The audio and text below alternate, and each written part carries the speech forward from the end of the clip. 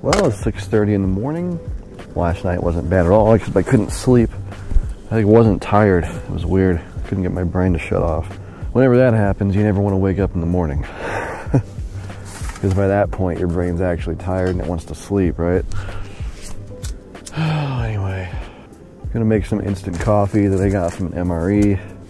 Whenever I get this kind of stuff in an MRE thing, I just save it. So I'm trying to go through it. Getting out of here is gonna be fun today. I'm pretty sure I remember how to get out of here. I mean, I have a GPS on my phone and I know which direction I'm supposed to be going, but I don't feel like that's the direction that I came from. It's like when I came off the main road, I technically took a right. Right? When I look at the map, I'm on the left side of the main road. It's kind of hard to say, but it's going to be interesting. Basically, I'm pretty sure I can take any forest road out of here. I think they all kind of go to the same place. Not a lot in that packet. Ah, dude, what if I put puppy chow in my coffee? Basically, just have puppy chow powder. It looks like a little bag of Coke. Fuck it. I wasn't gonna make this morning.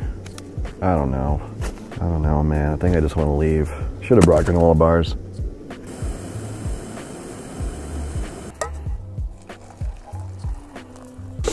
Well, I didn't hear any elk last night.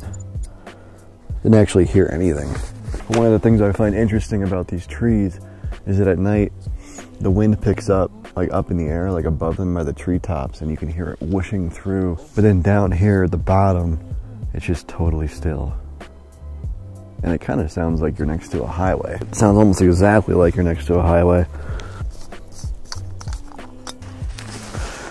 Should have probably just made tea, because even though I didn't fill this cup up, that's still not enough coffee powder. It just tastes like water with sugar in it, to be honest.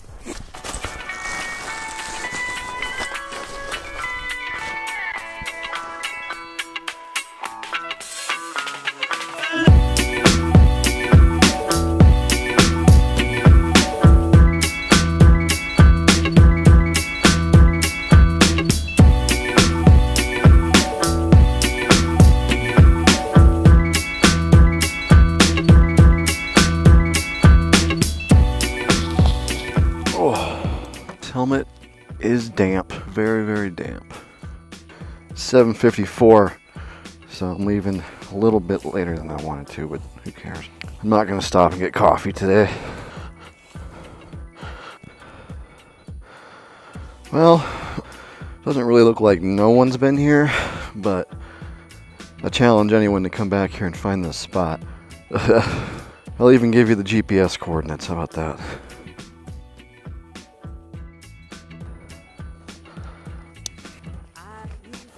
This thing is so hard to put on. It snags on all of your clothing bits. Make sure we're all buckled down. Huh. Hey, you know, I noticed that there's dirt sticking to the seam of this case here. Does that mean I'm leaking oil? Because it looks like that's what that means.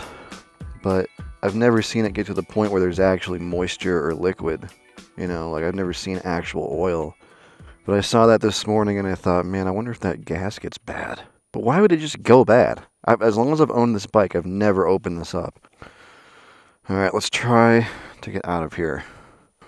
I don't even totally remember the route that brought me in. Probably over this way. I didn't go over any big logs like that. Okay.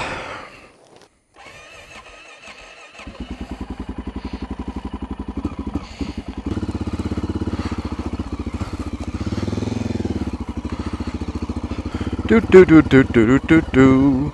Riding through the woods, bushwhacking.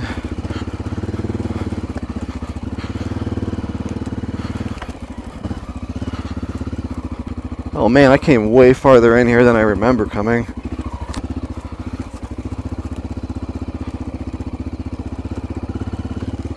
Road, where are you? There it is. Well, that was scary. It's easy to get lost in the woods, I've decided. I'm usually pretty good at not getting lost. I mean, I have a GPS. It's not the end of the world. Let me just make sure I still have all my stuff. Hey, somebody mentioned in one of my videos that my chain looks dry. I use chain wax on that, which is supposed to be a good lubricant, but it doesn't look like it goes on wet. Like it just, and then like stuff sticks to it. So I don't know if that's what it's supposed to do, if I'm doing it wrong. I'm new to using chain wax. Yeah, so every time you see the chain, it probably looks like it's caked with dirt, and I'm pretty sure that's normal. But if it's not, let me know. This is going to be a really hard week of editing videos. Probably the hardest week I've ever had. Like, not only am I editing these camping videos, but I'm working an extra 2 hours every day because I've been asked to do overtime all week, which is good, it's fine, but it literally gives me like 2 hours per night to be working on this. I'm used to having 4. So I can probably do it. Usually it takes me about, figure 3 hours a night, 2.5 nights to edit one half of this. We'll see. Honestly, I don't know if I'm going the right way. I remember there being like a fork in that road, and I took a right on the fork. I don't know, man. I'm just gonna have to keep going. Maybe I haven't gotten to that part yet. It all looks the same, that's the problem. And then sometimes there's a turnoff, but the turnoff is like forked behind you, you know? It's like you're coming down the top end of a Y, and you don't even see that there's another road. I'm pretty sure this is the main one. I think this is the one I pulled off on yesterday when I turned around to go find a camping spot. I gotta stop and check the map. This is definitely a first. I mean, I'm sure all of these roads lead back to a sign that tells you where to go, but I'd like to go back the same way I came, just to be safe.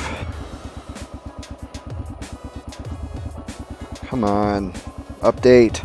I know I am going the right way. Dude, I really don't know where I camped last night. I don't think my GPS coordinates were correct. But we're just gonna take this until I see the detour sign. So I had a guy ask me in a comment recently if I prefer to pack light or heavy, and if I prefer high quality gear or low quality budget gear. I thought, that's probably a pretty good topic for a video because I don't really talk about that very much. But I hate packing a lot of stuff because the more stuff you have, the harder it is to set up camp and pack up camp. It's kind of harder it is to manage it, and then your bike is all bulky and your bike is heavier, and I just, in most ways, for most reasons, I just don't like taking everything, It's like you don't need paper towels, you don't really need soap, you don't really need a lot of stuff that a lot of people would normally bring. And maybe that's your thing, maybe you like that stuff, that's cool too, I don't care. I don't judge, except for when I do. But I just prefer to camp light. And along with that, I like to take the highest quality gear that I can afford. And I think that everyone should try and do that, because my tent takes 5 minutes to set up and take down. Like, if you buy a tent from Walmart, A, it's not going to fit in your bag because it's going to be really long when it's packed. And it's going to take you a while to set up. You're also not going to have the same rainfly coverage. A lot of cheap tents don't have a full rainfly that goes to the ground. They also don't have a bathtub style floor. The materials are often cheaper and heavier. Like the floor in a Walmart tent is probably made out of the same material that a tarp, like a regular tarp you'd use in the back of a truck, would be made out of. And so when you spend money on a tent, you end up getting much nicer materials. It weighs much less. It's easier to set up. It's probably going to be warmer. And you're going to have a lot better storm coverage if it does start raining on you. The rainfly will keep you dry. And so for those reasons, I think spending money on a tent is definitely worth it. But maybe even more important than that is your sleeping bag. I realize a lot of people don't like to camp in the cold. I prefer to camp in the cold because there's less insects, there's less people out, and if I have the right gear, it's fine. Like today, I'm pretty sure it's 40 degrees out here. It's whatever. I'm not fazed by it. But if you're going to be camping in that cold weather, it's imperative that you have a sleeping bag that's good for like at least down to 20 degrees. Mine's a 0 degree. I've never been cold in that sleeping bag. I mean, I've slept in it. Probably the coldest I've spent in that bag is probably 20 degrees, maybe 15. and that was on a backpacking trip that I did, but I was still warm. It was cold when I got out of the bag, but the bag itself kept me warm, and honestly, in an emergency situation, that bag will keep you alive, and that's the reason why you need a 0-degree sleeping bag. Those can be had for like $150. I think that's about what I paid for my Marmot Trussels 0-degree bag, but that was also during a sale, I think. I don't remember. But if you don't have a cold weather sleeping bag, you should get a cold weather sleeping bag. They're very compressible, they're very lightweight. I kind of wish they came like smaller. Eventually I'm probably going to spend some real money, like $300, and get one that's actually just packs way smaller, because not having this big lump behind me on the motorcycle would be pretty nice. However, I'm sure that also sacrifices comfort. But anyway, those are the big ones. Those are the things you really should spend your money on when it comes to camping gear, whether or not you're going to go light. You know, even if you're going to bring everything in the kitchen sink, you should still have a high-end tent and a high-end sleeping bag, because that's your shelter right there. That's all you've got. So then, I mean, another piece of equipment you should bring, which is more luxurious than it is a necessity, is like a Thermarest sleeping pad. And I think a lot of people think of those as comfort items, like it's going to pad the rocky ground, and you know, you're not going to wake up with a bruise on your butt. And it kind of does. It kind of pads your butt. But the real reason those are used is to separate your body from the cold ground, so that there's some insulation there. Because if you're on the cold ground, even if you're in a nice sleeping bag, the bottom of the sleeping bag compresses and it doesn't insulate as well, and you'll actually lose body heat into the ground. Thermarest sleeping pads, those will actually keep you warmer at night, and that's the main reason people use them. But it does help with comfort. I mean, I have to attest to that. I mean, I've woken up at night and I've rolled off of it, and I'm like, oh, the ground is so hard. But it's just like a perception thing. Like, in reality, it's not helping you that much, but once you get used to it, it seems like the ground is way worse than it was. It's kind of what I think you should spend your money on. And other than that, you need a way to carry water. I just carry big Nalgene bottles in my saddlebags, and then I have a pocket stove. You should definitely have a pocket stove. I mean, you see, stoves are tricky, because you could just build a fire and you could use that to boil water and cook your food, but pocket stoves are just so much more convenient. And if you want to go really minimal and you want to kind of connect with nature, maybe building a fire always is like your thing, and that's cool. I used to always camp like that, but when I come out here on these trips and I get into my tent, like, I need to make food now. And a lot of times lately I've just kind of felt guilty starting a fire in these areas, because there's a lot of pine needles on the ground, dude. If one ember flew out there, it could be pretty disastrous, and I can't be responsible for that. Now, if I camped in a more designated campsite, you know, that's all smoothed out and cleaned off with a fire ring, it'd be a different story. But it's nice to have the pocket stove. I can just screw it onto the gas tank and light it up and boil some water, and you know, the rest is history. Yeah, I mean, tent, sleeping bag, necessities. Thermarest pad and pocket stove are luxuries, but if you have those, especially if you're camping lightweight, they're going to make your life a whole lot easier. You're going to be a whole lot more comfortable with those items. If you're curious about what I carry with me on these trips, everything is listed in the description with links to Amazon if you want to buy any of it. Additionally, I made a video it was kind of rushed at the time, because I did it during a camping trip, but I wanted to get my shit set up, and so in the video I'm kind of hurrying. But you can go check that out. It's just an overview video of my camping gear. You can probably use the search function on my channel, my videos, and look for camping gear overview or something like that. I don't remember what it's called. And if you don't want to watch that, we'll talk about it now. Why not? Basically, like I said, I've got my tent, I got my sleeping bag, and I've got my Thermarest. Basically, I've kind of gotten to the point where I've constructed a checklist, but it's not a checklist of individual items. It's a checklist of categories. Instead of saying make sure you have 3 flashlights, a cigarette lighter, a first aid kit, instead of all that, I have a category for shelter. All right, shelter is my tent and my sleeping bag. So make sure you got those. Check. Next thing is I don't even remember now. I'm trying to remember. I think the next thing was like comfort. It was like basically just clothing. Make sure you bring clothing, extra clothing, so if you're cold you can put it on, and if you don't put it on, you can use it as a pillow, which I do every time I camp. Because my sleeping bag is just so damn warm. Third category is fire and cooking. You need to have fire starting supplies.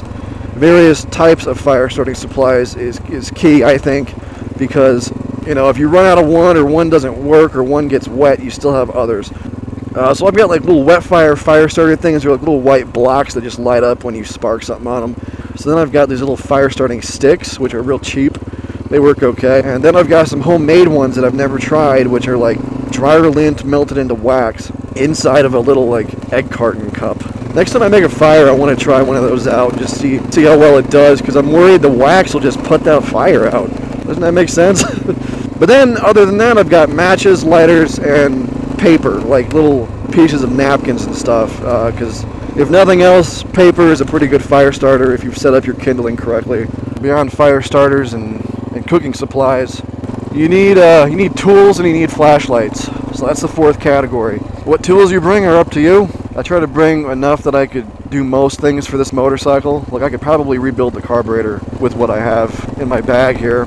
But flashlights are a big one because they never seem to be that reliable, right? So you need to make sure you have at least 3 flashlights. Like last night, for example, I had one that went dim. Like, it just stopped kind of working, so I've changed batteries in it. Like, you never really know what charge you have left in flashlight batteries, and bringing extra ones is a hassle, because then you get them mixed up and you're like, well, I don't know if these ones are good or these ones are bad, and then you end up spending money on batteries and changing out ones you think are bad all the time. And just bring like multiple flashlights, and then when one goes bad, just remember that one's got to be changed. And also, especially on a motorcycle, flashlights have a tendency to get damaged. I had one that I'd been using for a long time, and it recently just stopped working. Really, it would like flicker, and sometimes it would just stay on when I would try to turn it off, and it just got bad. So I took it apart. It looks like it needs batteries, but I don't even really know. Oh, don't. This is it. This is the fucking intersection. Because that says 538. This is the road I wanted to be on. So I continued taking the detour, thinking it would take me around it. I'm a dumbass. Anyway, yeah, so make sure you got multiple flashlights, especially if you're on a bike bouncing around on fire roads like I am. But that's about all I bring. Just a tent, sleeping bag, some extra clothes, water. Make sure you got your water. Bring some tools and extra flashlights, and bring fire starting supplies. And you should be good to go. A lot of people, I think, will bring chairs. I mean, that's cool if you want to do that. I know that there are small folding chairs available, like a little folding stool, basically. I haven't looked into that stuff yet, because I don't really care. I mean, usually when I set up camp, I'm getting in my tent, I'm making some food, and I'm laying down. I'm not hanging out. It might be different if you're going out with a group, which I know that most people will be. That's kind of what I do. It's kind of my kit. Eventually, I think I'll try to go lighter. Maybe try some tarp camping. Maybe try some bushcraft camping. That kind of stuff. But for now, I just want to knock out a bunch of these videos. I'm just going to keep using the kit that I have. So, I think Marmot should start paying me, huh? They show their brands all the time in my videos, and they don't care. They really don't care. I wonder how many of their tents have sold. If you've bought the Marmot Tungsten 2-person tent, or for that matter, any Marmot product because of what I use, let me know. Even I doubt it's a very big number, because that stuff's so expensive. Like, it's hard to justify buying a $200 tent. Like, I know it is. I bought my tent I currently use, I bought it with credit card points, because I had a bunch of credit card points, like $350 worth. So I just cashed it out, and bought a tent and sleeping bag, and that's actually when I started doing this. Fun fact.